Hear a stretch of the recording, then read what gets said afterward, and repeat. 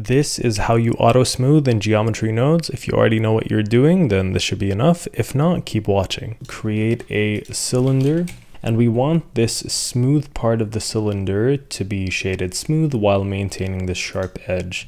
Usually you'll grab a set shade smooth node in geometry nodes to shade things smoothly, but the problem is we want this hard edge and it's smoothing everything. So this isn't exactly what we want. When we right click and shade auto smooth, we don't see anything happen despite it turning on for the object. That information is still in the group input node with our original geometry.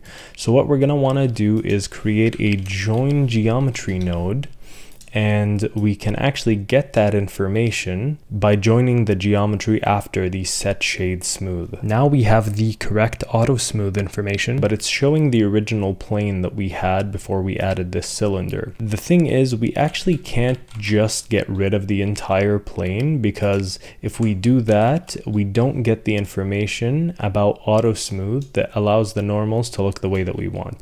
So if we bring that back, what we can do though, if we hit the M key and merge at center, we're leaving this one vertice here that still has the information that we want, so we can actually shade auto smooth. And now we have the effect that we want, and that's about it.